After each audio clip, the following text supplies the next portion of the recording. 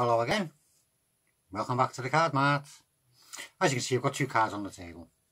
Got a box on the table. Not really, isn't that? Well, it can't be. I've got two cards there and I've got a full pack here, so there can't be nothing in that, can there?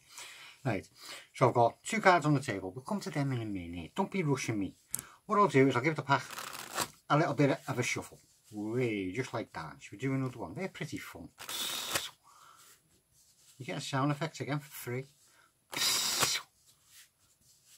Doesn't sound not like the cards, but pretty good.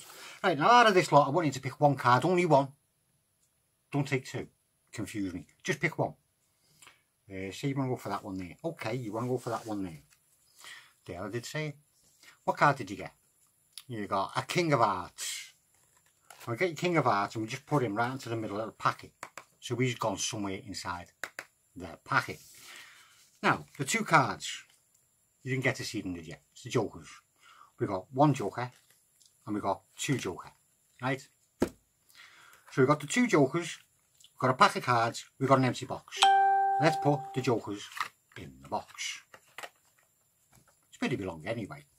Right, now if I just get this packet and do a little click over it and pick it up and just go way like that and make a bit of a mess.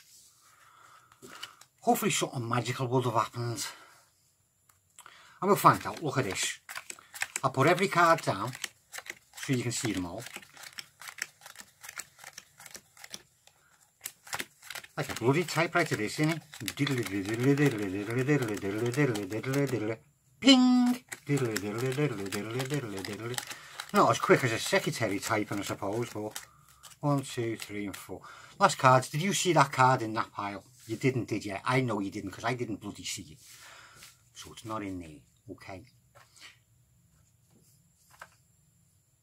I put two Jokers in the box, didn't I? And I dropped every bloody card on them, didn't I? And one card's missing from that lot, innit? Let's have a little look in the box. Well, if we open the box up and turn it that way, I can go, wait, there's one Joker. I can go, wait, there's two Joker. Now, I just do that, we find another card in the middle, which just happened to be your King of Hearts. See, that's the one you were looking for and all of that. You didn't see it, did you? Because he was there in the box with these two. Yeah, not saying what they were doing, but they were in the box together. Make your own minds up. Right, I hope you enjoyed that. Stay there and I'll sort this mess up and I'll tell you how I've done that one, if you'd like. Okay. Right, all you need to do this trick is an empty box, well, a pack of cards, and take them out the box and you've got your empty box. You need the two Jokers that came with the packet, obviously, because they got the same backs to the packet. So you need the two Jokers. If you haven't got the two Jokers, use two Jacks, two Queens, two Kings, two Aces. Choose is yours. So you have them facing down on the table and you have a full pack of cards here. You also need a camera because there is some editing to be done in this. Because how else do you think I got the card between? I'm only joking. I'm only joking. All you do, start off, any kind of shuffle you want to, borrowed deck. As long as they've got the Jokers in, you can use a borrowed deck. If you haven't got the Jokers in, use something else as I discussed just before. Okay. Right. So you can start off getting the pack all shuffled up because it is a completely random choice. So they just pick out any card at all that they want. All you've got to do is let them see that card and then put the card into the middle of the deck and control it to the bottom, whatever way you want it. As seamlessly as you can would be better because then it looks like you've done nothing to the packet. I used my favourite move again. The one, oh, I lost that card. We'll try again with a different card. Trying to do two things at once. You've got a 5 of clubs, goes into the pack. You push it on an angle. You kick it. Oh, yeah. Oh, I'm nearly losing it. I'm forgetting how to do my favourite move. It goes in, you push it down a little bit, and then you kick it out. You catch it with your first finger at the top, your little finger at the bottom. You bend it out and you just bring it straight to the bottom. And you've done it. So if I just move their card to the bottom, you do it whatever way you want to do it. You get it to the bottom. Then you pull in the two cards that you're going to be using. Throw them onto the top. Get a pinky pull down on the bottom card. Turn it into a thumb break. Peel off the top Joker. Turn it over under the pack. Take the other card with it. There, that's the secret. Then you pull the other one off and just tap that on the top. Try and keep this motion the same. Bog off you. Get back down here. In a thumb break. Yeah. Just checking. You just pull the top one off, flip it.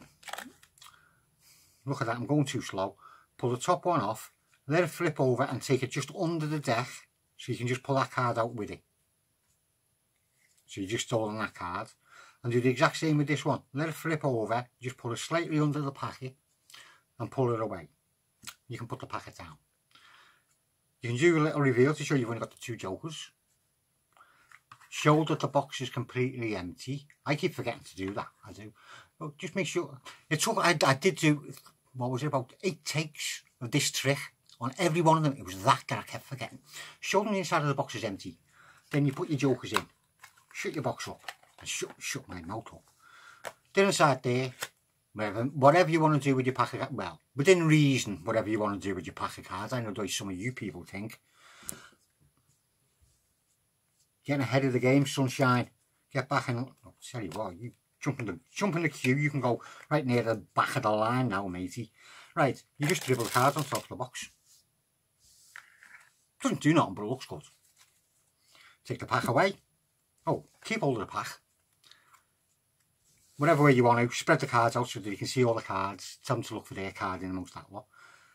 See what happens when I'm using a newer deck. Them that have watched before would know what my spreads like with my favourite deck. Right, anyway, get them to look for their card. They can't see it. You open the packet up. Whatever way you want to produce. If you don't want to spread them, just spread them. Whatever you want to do. But what I done was just turn them over. Turn the top one face up, put it back on the top. Turn the bottom one face up and put it back on the bottom, and then do your spread so it's in the middle and it's facing the wrong way, which gives a little bit of an effect, I think. You turn it over and then there's their card in the middle, just like that. Well, I hope you enjoyed that. Thank you very much. I'm going for a lie down on a tablet. I'll see you again soon.